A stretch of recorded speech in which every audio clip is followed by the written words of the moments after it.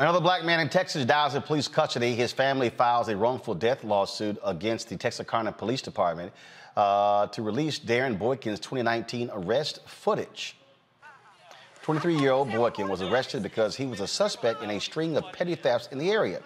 He's arrested and put in the police car driven by Officer Jerica Weave. Yeah, you can turn over. It's easier if you sit up to breathe. I can't sit up. Do you guys need me to transport him back over to your guys' police cars? Oh, we're just going to transport him. 253. Huh? Yeah. Here, sit up. What's his name? Jason Williams. 592. Thank you, Brandon. You ran the whole way? From the nursing building. Yeah. Got your steps in, that's for sure. She's tough. Can you please knuckle my mom door right there? Oh, this is your house? Behind me. Huh? Behind me, No. the brick house. No. You're going to be getting a phone call at some point downtown. Jason, You can do that then. Oh, If your family, listen to me, if your family wants to come out here and pitch a fit, though. What are you saying the date of birth is? What's your date of birth?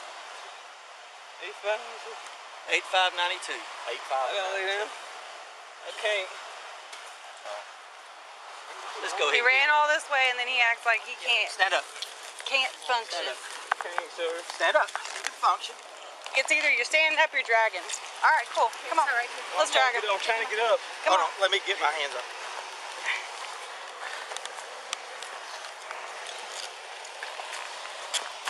You want to put him in the backseat of mine? Or you got one over here? Can you, hey, can you push the unlock button on my driver's side?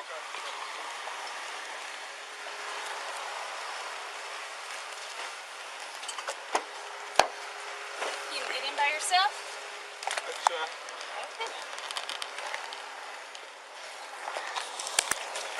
Hold on.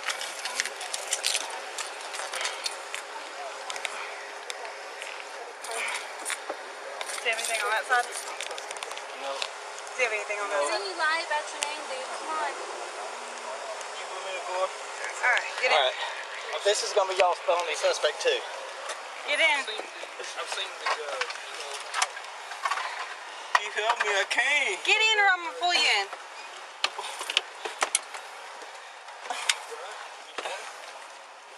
I'm about to go off. So, you good? During the 20-minute ride to the precinct, Boykin repeatedly tells Officer Jerica Weaver that he could not breathe. She believed he was doing what they call felony faint.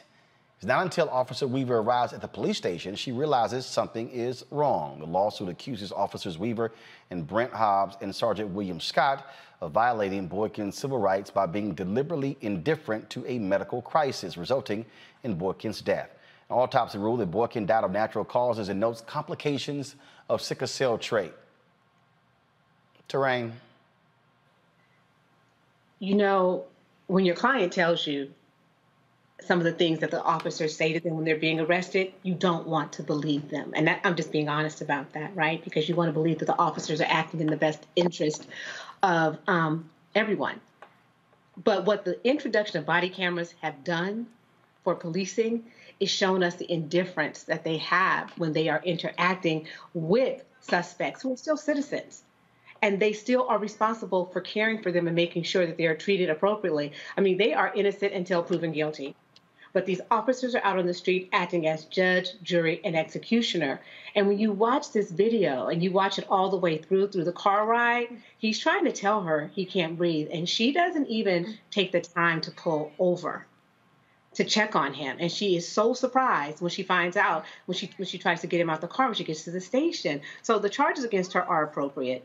And like I said, this is a new day. That if you recall, when we first started talking about introducing body cameras and having officers wear them, officers were initially turning them off, forgetting to have them on at all. And now there's so many states that have laws that make it illegal and can charge officers with crimes for not having their body cameras on, because this is showing us what's really happening on the street, the complete indifference and the taunting of these individuals who are still people with rights. So this video is incredibly upsetting, but the right thing is happening here in Texarkana.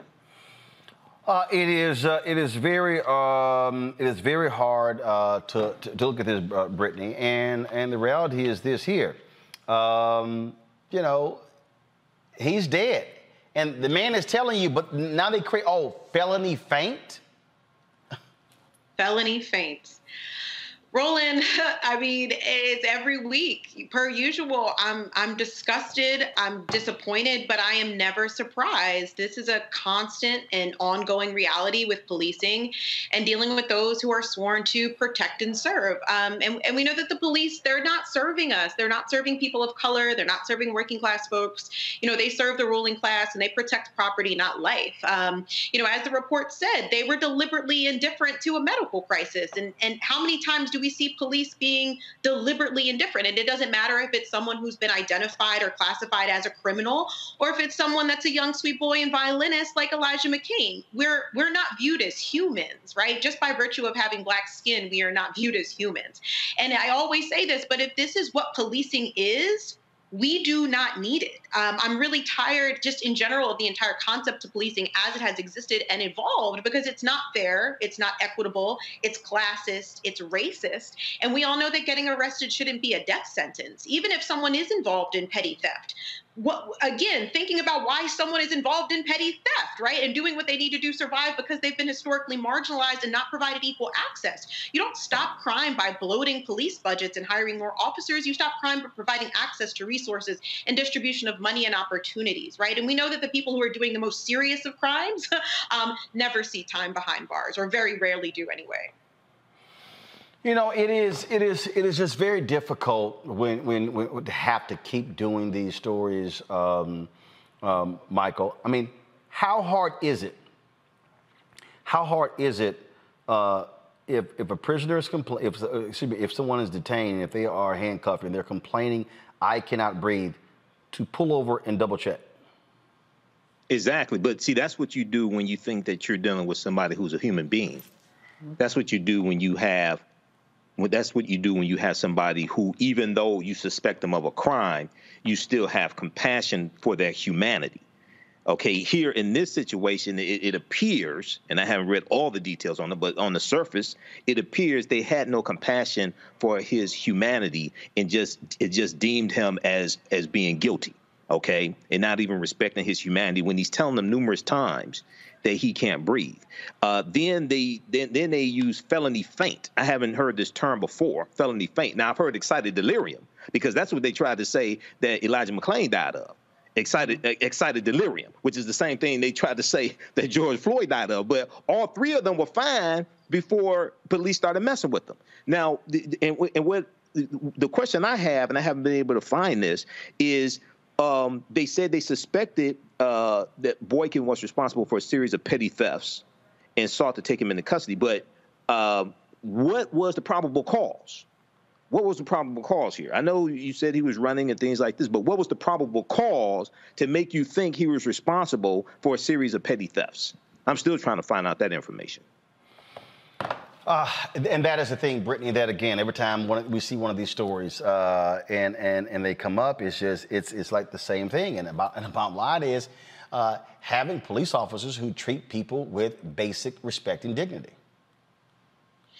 I mean, and that's the problem, Roland, that they don't. They literally do not view us as human. And again, I mean, as a historian, just going back to the earliest iterations and forms of policing, it was that we weren't human, right? It was that we were property, and it was to catch us and return us back to the owners of the property, right? And we truly haven't strayed very far from that. And again, we continue to see that policing is not grounded in protecting and serving. It is not grounded. It's certainly not grounded in protecting and serving Black and brown people, impoverished people. It's oftentimes to protect the ruling class and to protect property, which is why we've seen several times the National Guard being mobilized, right, when property is damaged, but we certainly don't see any type of care whatsoever when Black bodies are dying in custody. It's unfortunate, and again, it causes us to continue to re-examine this call for defunding the police. Folks, back to that Roland Mark Unfiltered video in just one moment.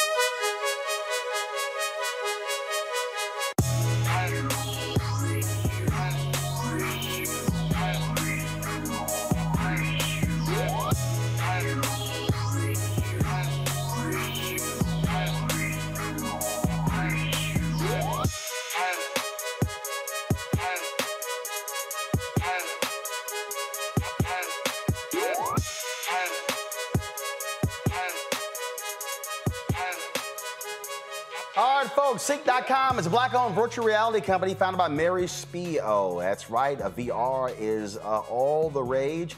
The ability for you to be able to actually be immersed in the space to feel what's going on. Imagine being at a concert and you're watching the concert, but you're actually in the seat in the concert. And so that you can able to see that great videos and all kinds of different things on CEEK.com. Using their VR headset, you simply just drop your phone right into here. And again, you're able to then immerse yourself in the experience right there. Also, of course, they have these great headphones right here, the 360-degree headphones. You can use this for gaming. It's Bluetooth. You can talk on them as well. The bass is tremendous. I love jamming these when I'm on airplanes. Folks, you can get these by going to CEEK.com using the promo code RMVIP21, RMVIP21, where you can get these. And when you purchase one or both of these, a portion of the proceeds comes back to us here at Roland Martin Unfiltered. You know, we support black-owned businesses, and it's the black-owned businesses giving back to us as well. So go to CEEK.com, CEEK.com, to get these items.